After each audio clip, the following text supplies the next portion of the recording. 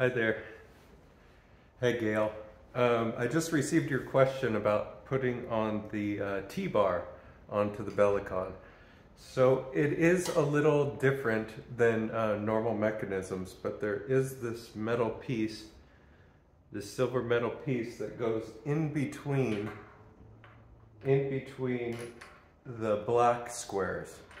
So you'll be able to see that. And then there's the screw and bar that connects through the Bellicon into this piece.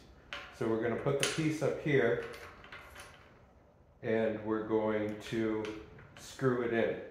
Now what's happening is you're going to loosen it a little bit so the bar can go all the way through and you can move this silver one up and down. So what we're going to do is I'm going to put it through and you actually be able to lift the silver piece a little bit.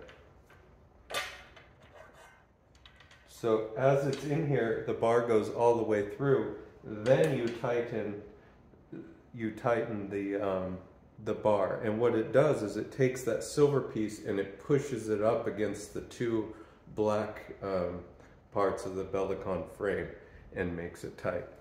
I hope this helps out, and once you get the hang of it, once you get used to it, it's all good. Remember, as you have the bar up,